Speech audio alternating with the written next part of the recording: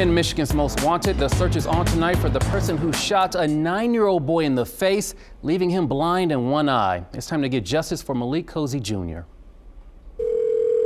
This is a phone call a parent should never have to make. My son had just got shot in his face over on Murray Hill. Saturday afternoon, April 1st, the father of Malik Cosey Jr. calls 911.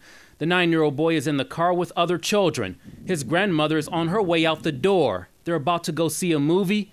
That's when a man walks up and opens fire. He was sitting in my grandmother's car when they shot, and there's a bullet laying right here, right in her front seat. The same bullet he got shot with. The shooter is still out there. Yeah, I'm begging from the bottom of my heart to whoever did this, please turn yourself in. Shot in the face, the young boy is permanently blind in his right eye, but yet his spirits remain high. The main thing is he's worried about a McChicken and McFlurry, so I'm just glad that he's happy and he has an appetite and he wants to do this, and got his spirit back. He got his spirit back. At this time, investigators for Detroit police have very little to go on. But here's a look at the getaway car, a gray Dodge Magnum, tinted windows with possibly a broken taillight, several people in the vehicle. The intended targets for the gunman are other individuals who ran away. The shooter got out of the rear passenger side of the vehicle, and upon his exit, he began firing at the 3 individuals who were running in different directions. An innocent boy who doesn't have anything to do with a neighborhood beef